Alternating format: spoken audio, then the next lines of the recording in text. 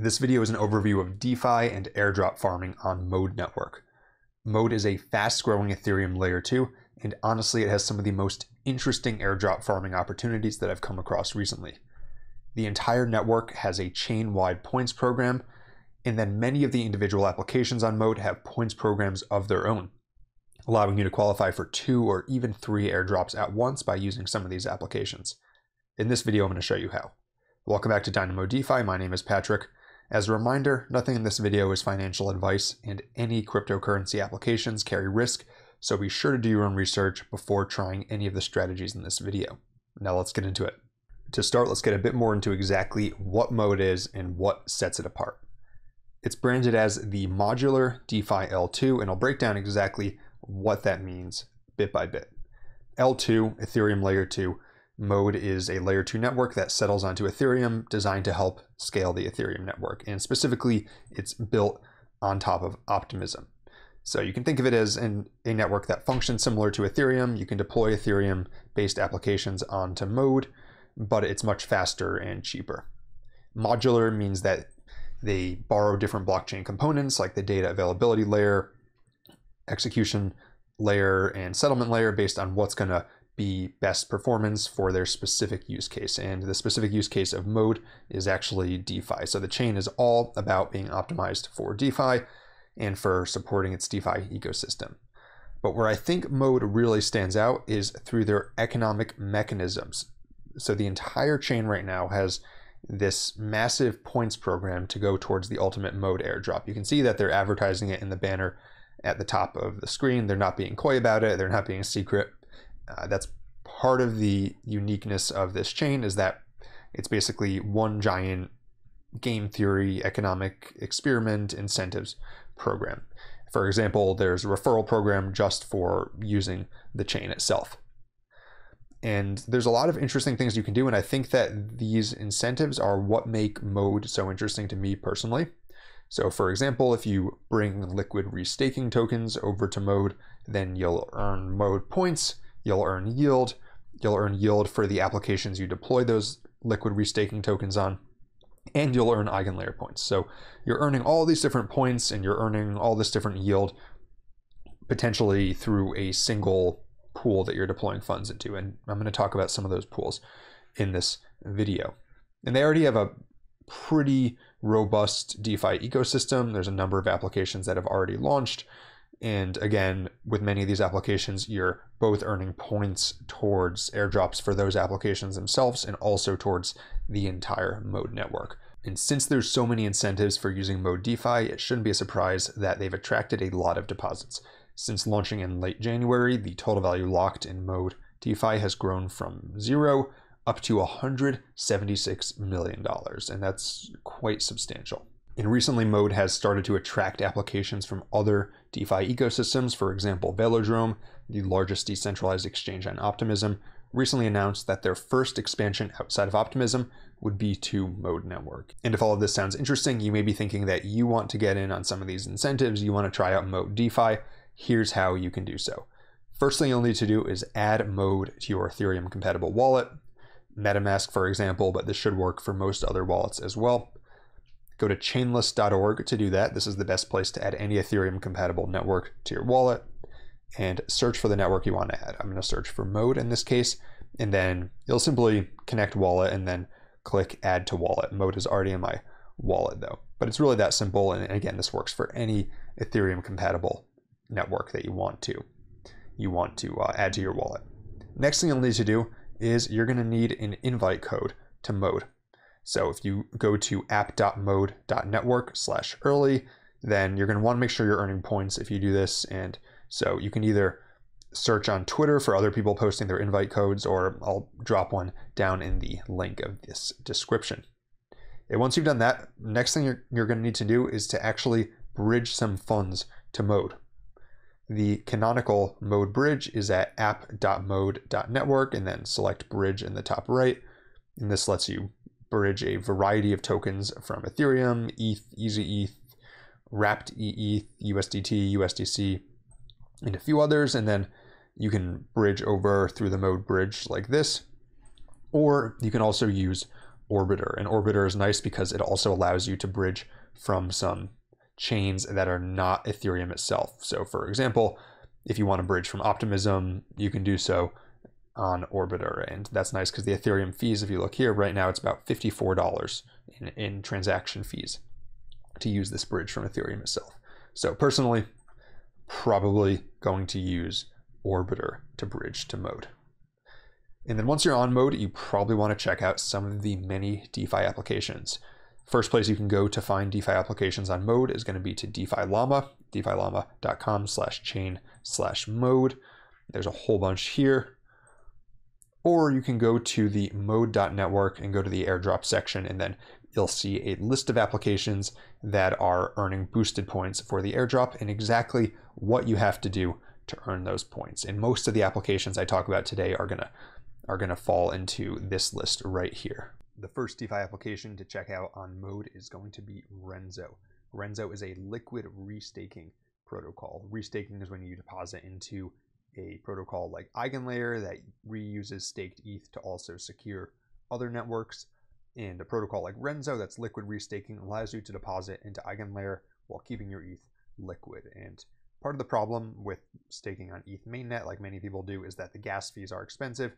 So Renzo also allows you to restake through various layer 2s, and Mode is one of those layer 2s. So you can stake your ETH on here for easy ETH, and you earn Renzo easy points, and you earn EigenLayer points. And I think both of those are likely to result in some sort of airdrop eventually. However, note that both of those protocols are heavily farmed at this point. And so there's definitely going to be some dilution in the airdrop, although I also expect the airdrops to be relatively valuable. Another way to put your ETH to work in the Mode ecosystem is to bring it over to Sturdy Finance. Website is sturdy.finance. And what Sturdy does is it has isolated lending pools, but with shared liquidity. And it's important to isolate them because that isolates the risk between assets. However, it doesn't fragment liquidity, and it does this using a two-tiered architecture that involves both individual silos for specific assets and then aggregators for those assets. And I'll put a link to this, as I am putting a link to all the protocols down in the description if you want to read about the mechanics in more detail. But this is what the website looks like, and there's a couple ways you can put your ETH to work here.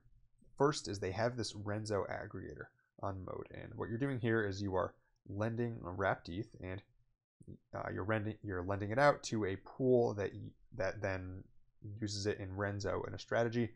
And currently there's a lot of demand to borrow that wrapped ETH because the APY is 37%. That's the base APY. On top of that, you're earning Sturdy tokens with 2.66%. You're earning Mode points, and then you are earning easy points as well. So you're also getting some qualification for both the Mode and the Renzo airdrops in addition to yield. So you're basically putting your ETH to triple use here. We can also go over to this silos section at the top to see more strategies on Mode. I'm just filtering to Mode over here. They have Easy ETH, WE ETH, Wrapped ETH, and USDC. And the way that these silos work is that each silo operates as a mini lending market consisting of a single lending asset and a single collateral asset. So for example, you might have a silo where users can only lend or borrow USDC and can only use ETH as collateral. And each of these is isolated, and basically the reason for this is that it isolates the risk. So if you are depositing into this silo, you don't have risk to something going on in this silo. There is of course still protocol risk for any of these protocols, but you're not subject to any specific pool risk if something were to happen with this pool. So for example, this one pool, you can provide easy ETH as collateral, and then you can lend and borrow wrapped ETH. And currently the APY for lending this is extremely high, 45.81%. Also the APR for borrowing it is similarly high.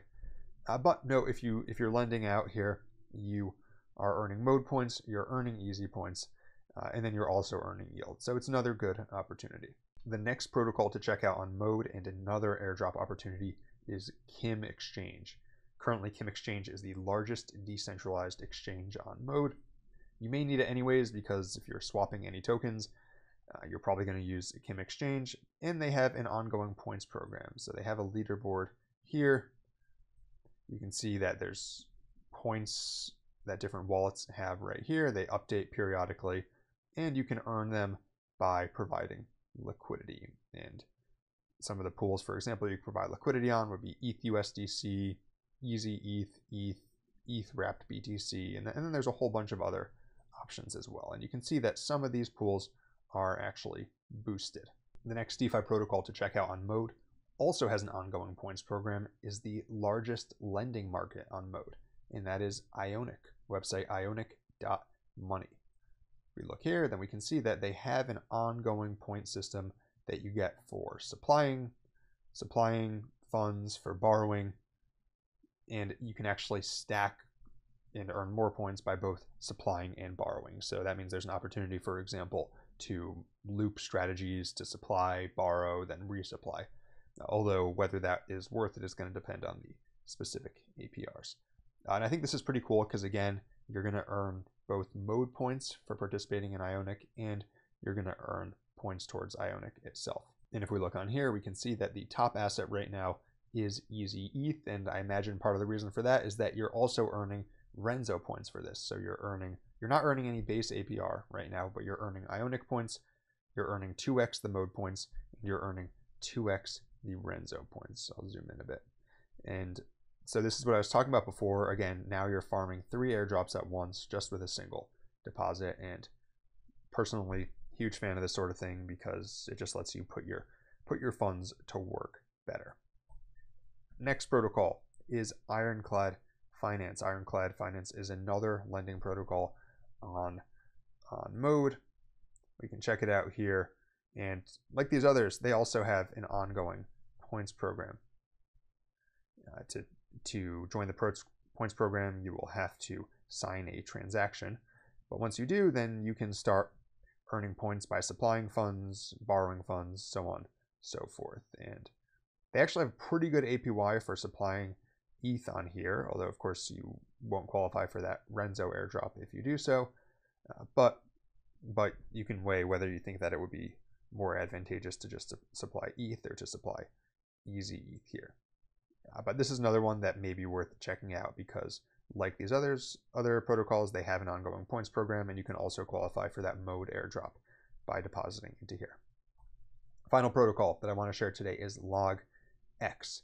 So LogX is a perp DEX on Mode. It's also a perp DEX on a number of other L2s, and they have an ongoing airdrop program as well where you earn LogX tokens by trading. And you can see here that they have 1 million LogX tokens weekly. Mode is one of the chains that you can qualify on. And so if you're looking to do some trading on Mode, looking to build some volume on the chain, then you can do that on LogX.